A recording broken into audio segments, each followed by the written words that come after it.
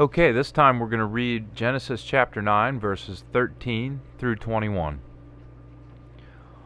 Also the Lord said to Moses, Rise thou early, and stand before Pharaoh, and thou shalt say to him, The Lord God of Hebrews saith these things. Deliver thou my people, that it make sacrifice to me. For in this time I shall send all my venations on thine heart, and on thy servants, and on thy people, that thou wite that noon is like me in all earth. For now I shall hold forth the hand, and I shall smite thee and thy people with pestilence, and thou shalt perish from earth. For so herefore I have set thee, that I show my strength in thee, and that my name be told in each land. Yet thou withholdest my people, and nalt deliver it.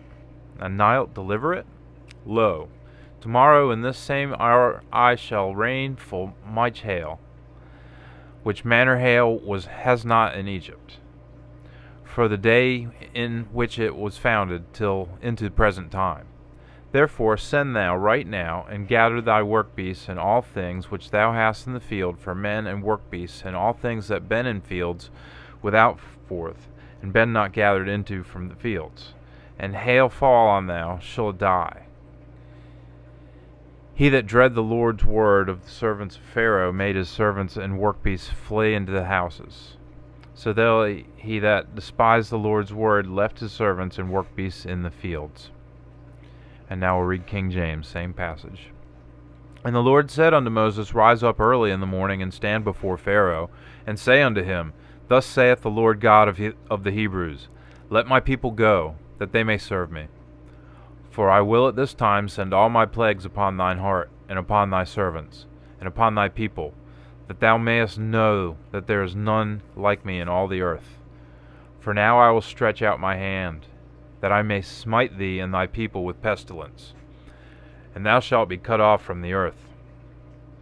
And in very deed for this have I raised thee up, for to show thee my power,